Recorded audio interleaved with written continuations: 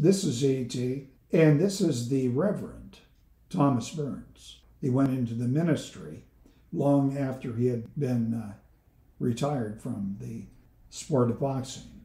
Tommy Burns was the heavyweight champion of the world. He took the title from Marvin Hart in 1906, and he lost it very famously to Jack Johnson. That was in December of 1908. Well, given the decades-long media interest in Jack Johnson, I'm thinking of the movie The Great White Hope, a book and TV series on PBS called Unforgivable Blackness, and then there were the numerous articles and NPR stories. Well, because of all these, we've seen only negative coverage of any of Jack Johnson's ring opponents. And I'm thinking of specifically James J. Jeffries, one of the greats, and the subject for today, Tommy Burns.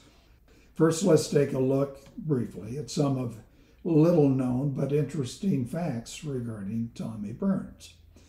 Well, first off, his name was not Tommy Burns. It was Noah Brusso. Second fact, Burns, aka Tiny Tommy, was a very small man for a heavyweight fighter. For comparison, take a look at this. This is Yunta Nakatani. He's held the flyweight title since 2020, correct me if I'm wrong. 112 pounds, that's about 51 kilos. He stands, Nakatani does, 5 feet 7. Same height as the heavyweight champion, Tommy Burns. Tommy usually fought, by the way, as a welterweight or middleweight. When he fought Jack Johnson, he was a very flabby 168. Johnson at the time was 6 feet 2 and weighed almost 200. Tommy Burns still reigns as the shortest heavyweight title holder ever. He also held, or still holds, many records after, a century and a couple of decades since he left boxing. For example, he's the only heavyweight champion to defend a title twice in one night. I know some of you are going to say, what about George Foreman? Yeah, Foreman did take on 5 opponents on one night. I think it was in 74? Correct me if I'm wrong. But George was not heavyweight champion then. Another interesting fact, Burns registered one of the fastest knockouts as a heavyweight champion. That's 1 minute and 28 seconds. I think, but I'm not sure, but I think that was faster than Muhammad Ali's knockout of Sonny Liston in the second fight. And not saying that knockout was legitimate.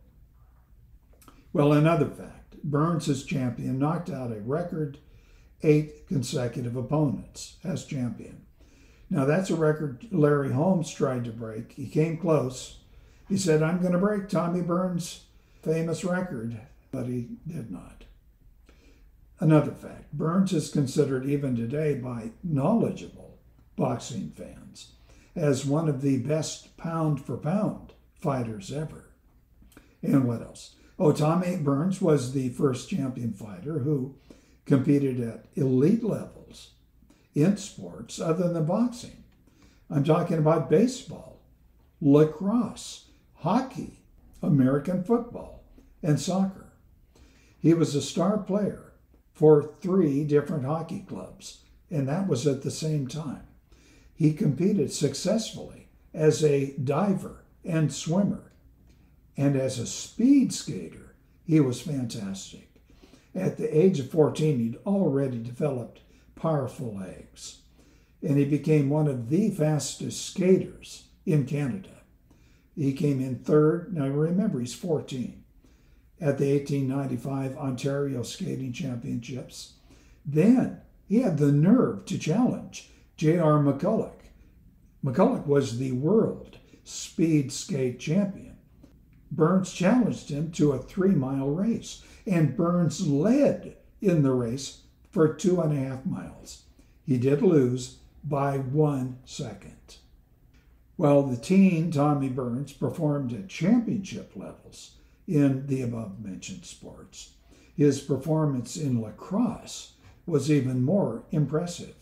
Now, lacrosse was at the time the most popular game in Canada, and Burns, or Brusso, whatever you want to call him, was a Canadian resident. Basketball hadn't been invented. The National Hockey League did not yet exist.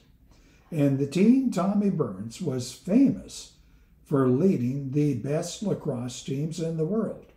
This is before he took up professional boxing.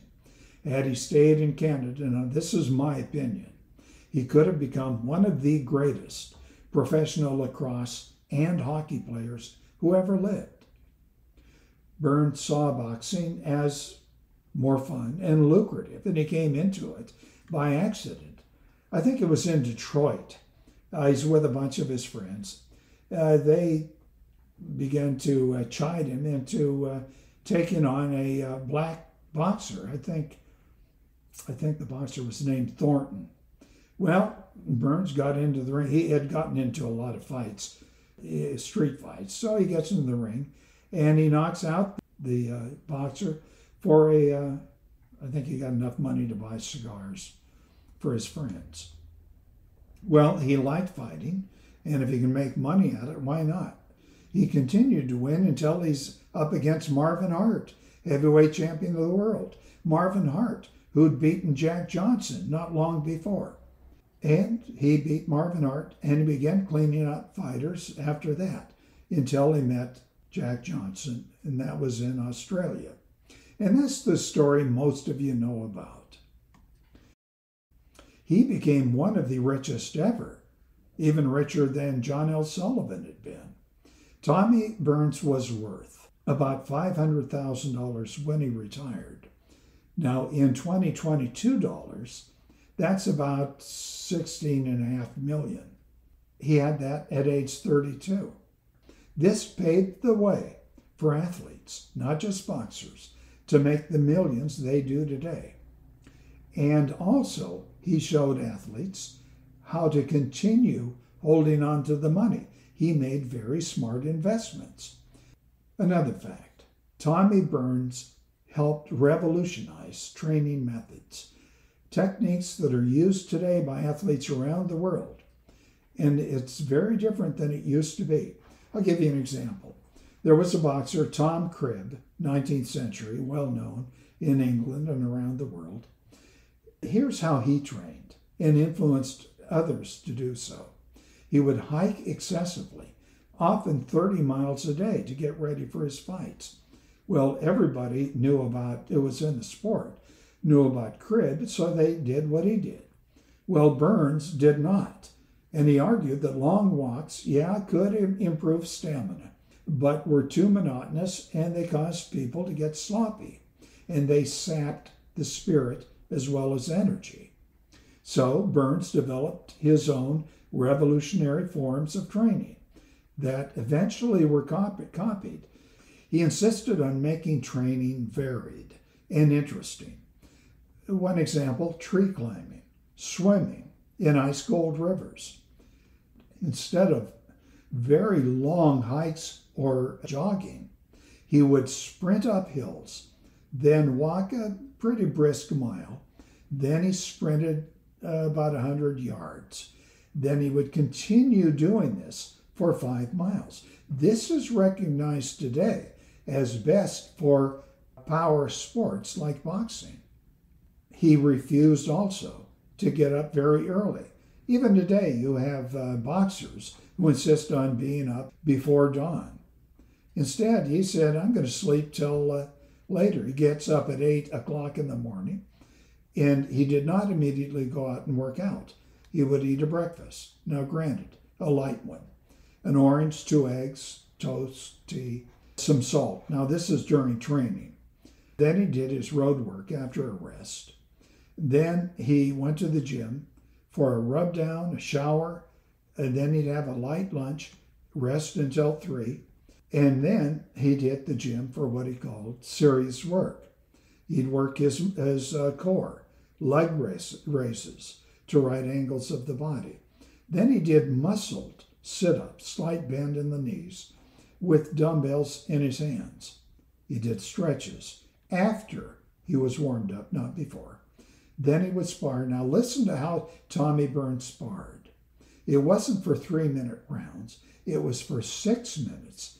Intense minutes, because it was not with one sparring partner. It was with 3 who would spar with him for 2 minutes. Another fact, during a time of segregation, when promoters, managers, and politicians forbade white fighters to even train with non-white fighters, let alone fight them, Tommy Burns announced publicly, "I'm going to take on all comers, regardless of race or religion. I draw no color line nor bar any man in the world." And he fought as a professional, 7, 8, 9, 10 blacks. When discrimination was there against Jews, he fought a Jew. He fought North American Indians. It didn't matter to Tommy. He employed 2 sparring partners who were black. He often socialized with black fighters. He formed a very close friendship with one. This caused a lot of flack for Tommy Burns. He lost the support of many of his fans for this, and he has been erased from boxing lore because of it. The final obliteration of his name, and it was big in the newspapers, the final obliteration came when he agreed to fight Jack Johnson in 1908. The white-owned press never forgave him for it. It was the ultimate crossing of the color line. I want to emphasize, this color line was drawn not by the fighters. Most of the guys who went into the ring wanted to fight anybody. It was the promoters, the mayors of towns where riots might break out. More recently, it's been Jack Johnson's supporters who resent Tommy Burns for several reasons, not the least of which include the denigrating racial taunts that Tommy directed at his black opponents. And it's true, he did use the worst taunts possible. Oh, one other fact, Burns always sought opponents bigger than he was, what he thought might be better. He did not like to punch down. To give you an example, in a lacrosse game, now remember, he's very young at the time, in his teens, he was hit by a young man named Fred Taylor. Fred Taylor went on to become Fred Cyclone Taylor, one of the first of hockey's, not lacrosse's, but hockey's superstars. Well, as the story had it, the 2 hit in a game. They're both pretty young, but Taylor is smaller than even Tommy Burns, known as Noah Brusso at the time. Well, both men landed on the ground because they hit each other. They both get up with their fists clenched, ready to go at it. But when Tommy saw the young 14-year-old Taylor, about Tommy Burns' age, but who was considerably smaller, then he, Tommy, or Brusso, gave the younger boy a nod, and then he took off down the field. That really sums up who Tommy Burns was. Well, that's it. If you like the video, give it a thumbs up. Type in your comments below. Do subscribe if you have not done so. Hit the bell icon. You'll be notified when I put up new uploads. And it's really important that you share the videos on other social media. That will encourage me to make more. That's it. Thanks.